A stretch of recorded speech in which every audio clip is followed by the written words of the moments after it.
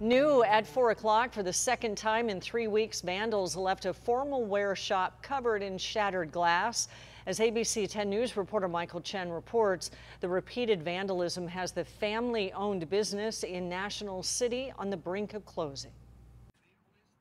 This is video of the cleanup after the shot rang out Monday night just before 10. At that moment, inside the formalwear shop Divas Fashion, co-owner Dulce Tablas was checking inventory while her two teenage nephews were doing homework. We had like a gunshot. We got scared and we heard the glass break. They raced outside and saw a gray car speeding away. When I look back at the store, I see the glass shattered everywhere on the floor and inside the store. I feel very devastated. For Tablas' family, it's the latest setback in a pandemic full of them. More than a year ago, the same window was smashed as thieves stole $50,000 worth of merchandise. Tablas' family didn't have insurance because they were closed during the pandemic and were cutting expenses. We're a very hardworking family and we don't understand why people are harming us. The pandemic forced Tablas' family to permanently close a banquet hall and another formalwear shop. They had just reopened this one a few months ago, nearly 3 weeks ago. I saw the door shattered and I was heartbroken. A shot-out door greeted Tablas. They're now insured, but the deductibles will be costly.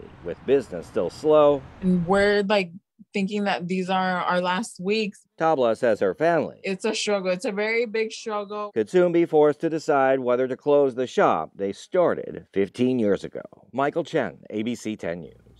Anyone with information on the cases is asked to call National City Police. An online fundraiser has been started to help the business, and there is a link on our homepage at 10news.com.